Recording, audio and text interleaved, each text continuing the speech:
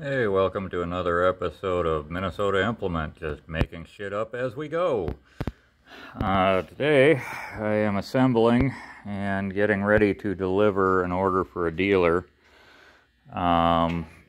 We have a kind of custom unit here. Now, if you look back in my other videos, for about the past 4 or 5 years, we've been building what we call the vine puller, or the sidewinder puller. Which traditionally was intended for vineyards, for pulling out dead vines or blighted vines and their arbor posts in pre-established runs of a vineyard.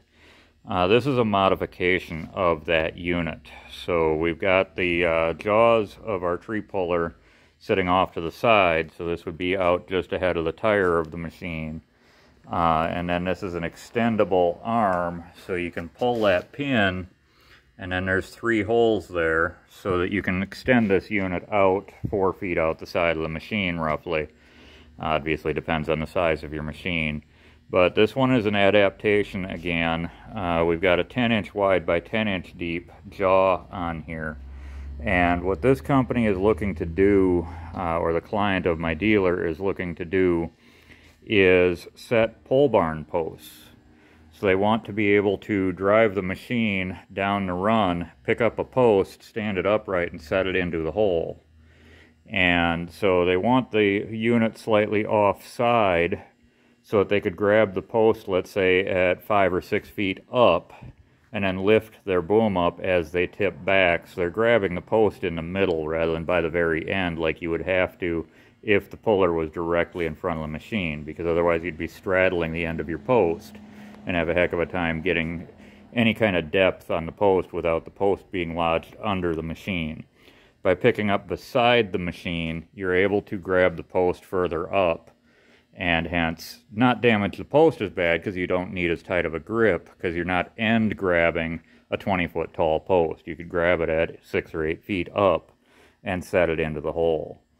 And then the other adaptation that we made with this was we made it dual direction. So you can physically slide that stick out of there and flip it to the other side of the unit, and then just reroute your hoses through the other loop. So it allows you to work off of the right or left side of the unit. So now, obviously, if you're going to use this as a puller, once you start to extend that stick, it wouldn't be too bad here. Let's say if you've got a 10,000-pound machine and you're pulling some trees here, you could probably pull a 4-inch tree out there because you're right ahead of the tire. But if you extend that stick out to full extension and try to pull that 4-inch tree, first of all, your machine is just going to tip over, and second of all, if you're aggressive with it, you could bend this stick. It was not intended for putting 15,000 pounds of pull force into a tree trunk to rip it out while at full extension. It's just not intended for that. In this case, it's intended for either pulling small trees or small posts. You could drive down a fence line and pull out the posts that are 24-inch deep with 8-inch or 9-inch diameter concrete. No problem at all with it right where it is.